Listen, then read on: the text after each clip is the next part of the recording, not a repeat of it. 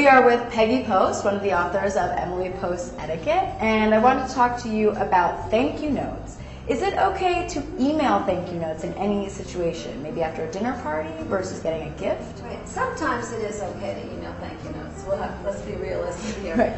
I say if it's something you pick up the phone and thank you for, thank you so much, Allie, for treating me to lunch yesterday. Oh, you're so welcome. I could email you my thank you.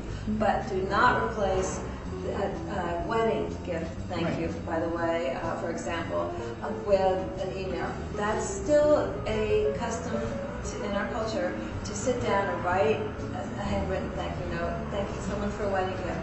Or it's just warmer and more personal.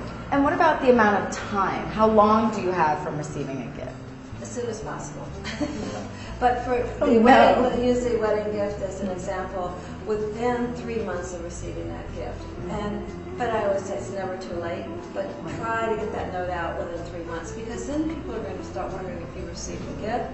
And you don't want to come across as a rude person and not thankful. Right. So definitely send that note. Another time to write a handwritten thank you note is after you've had a job interview.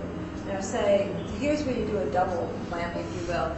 You email a thank you, quickly get it out there. Just so they know you're thankful. Yeah, but then do a handwritten note, because you're really going to make an impact. You're going to make a great impression. So the rule of thumb is if you feel like it's something larger than your average moment, write a note. Exactly. Okay, great. Now, Excellent. Well, we're with Peggy Post talking etiquette. Thanks so much. Thank you.